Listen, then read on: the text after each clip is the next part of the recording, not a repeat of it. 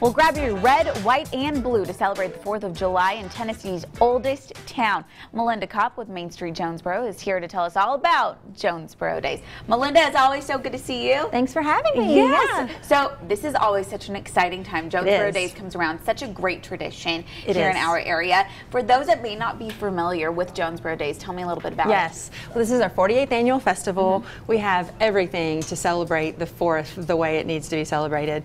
From fireworks to a parade, lots of great live music, a low country shrimp boil, around 70 handmade craft vendors, great festival food, some dog events, a Johnny Cash lookalike contest, you name it, we've got it going on. Right, it sounds so fun, and it's such a great way to kind of kick off July 4th. It's not on the actual 4th of July, so it's a great way to kind of involve the family and do something the weekend before. Absolutely. Our festival is always the first full weekend just before the festival, and this year it kicks off on Friday morning at 10 a.m. We'll have everything lined up, ready to go, and just all kinds of fun. The kickoff dinner will be Friday night. It's a low country shrimp boil that's provided by Food City. It's a big fundraiser for the festival. Starts at 5:30 at the Storytelling Center. We'll also have live music. We have just a few tickets left, so if you haven't gotten your tickets yet, be sure to get your tickets and call the Visitor Center. I was going to say, because you want to make sure that you go and taste this amazing food, because it really is an amazing. I mean, what's more American than a low country bowl, right? I mean, like, that is just something so fun, and to really meet a lot of community members and other people in the community as well. It's just so fun. So that's Friday night, and then Saturday morning is when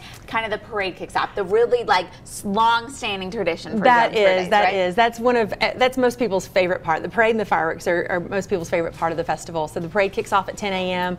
The backdrop of Jonesborough is just not like any other. It's an Americana small town, It is. So coming through downtown, standing there for the parade, you know, watching all the patriotic floats with their music and horses and tractors. It's the 4th at its finest. Yeah. It really is. And you're seeing some videos from last year. And so it's just so much fun. We saw some kids there. We saw some older folks. So it's just such a great family-friendly event. So Saturday morning, you have the parade. All day Saturday, come stop by downtown Jonesborough. There's going to be lots of vendors and everything. And then, of course, let's talk about Saturday night. Saturday night is going to be awesome. You don't want to miss Saturday night. So 45 years ago, Johnny Cash and June actually played during Jonesborough Days. Really? Yes. I did not know that. That's very cool. So we're doing a little throwback to remember that concert. We have an actual t-shirt. So the t-shirt I have on is a t-shirt that we'll have available during the concert that we'll be selling. It's got the date of when they actually performed and then this year's tribute. So we've located a band. It was actually referred to us by the Johnny Cash Museum. Wow. It's called Johnny Cash Now. So Johnny and June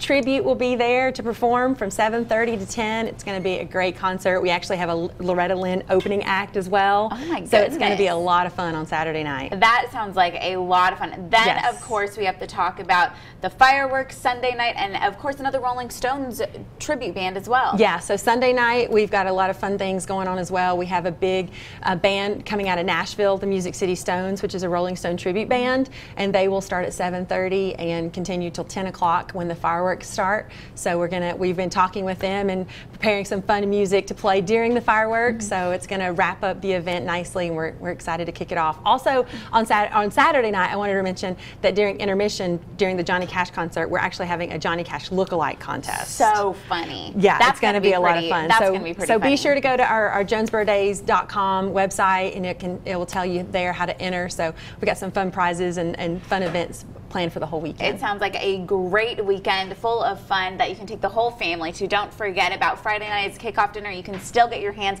on a few tickets that are left. Melinda, thank you again for coming. We always appreciate it. Like Melinda said, just go to jonesboroughdays.com for more information on anything you heard today.